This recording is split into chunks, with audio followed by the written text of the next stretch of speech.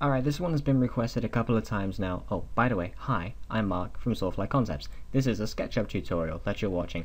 Anyway, moving swiftly back to where I was going. This one's been requested a couple of times by a couple of friends of mine and a few people that I don't know.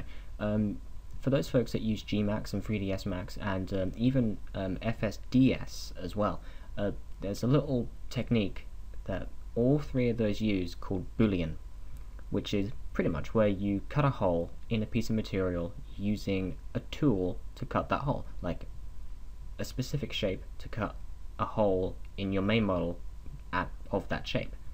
Boolean, it's quite a simple technique. So yeah, I'm going to show you how to use Boolean in SketchUp. Now there's no actual tools for this, there's no like Boolean tool or anything like that. So what I've got here is just a very, very badly made turbo propeller thing. I don't know, it's in a few groups, as you can see. I've just thrown it together. Yeah, nothing special. Probably got a polygon count of about 2 billion. I don't know.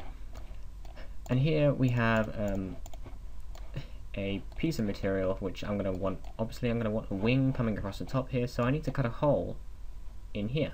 Now, it would have been stupidly difficult to render and make this with the right shape and everything, so I'm just going to leave it till last. This isn't the right shape, this is just me showing you.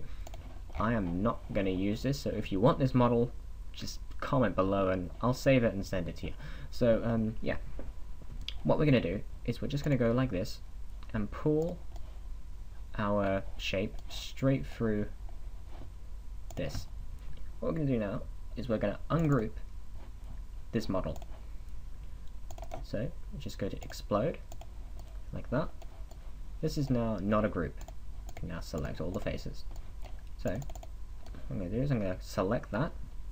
I'm going to right click and intersect faces with model. There we go. I now have the right shapes. I'm just going to go ahead and test to make sure that this worked by taking away my Boolean tool, and it should leave me with the lines drawn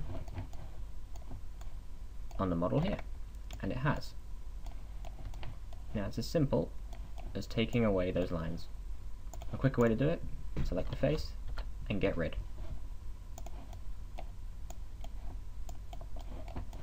And there you have it. Boolean in SketchUp. Thanks for watching everybody. Like, comment, subscribe, and I'll catch everyone later.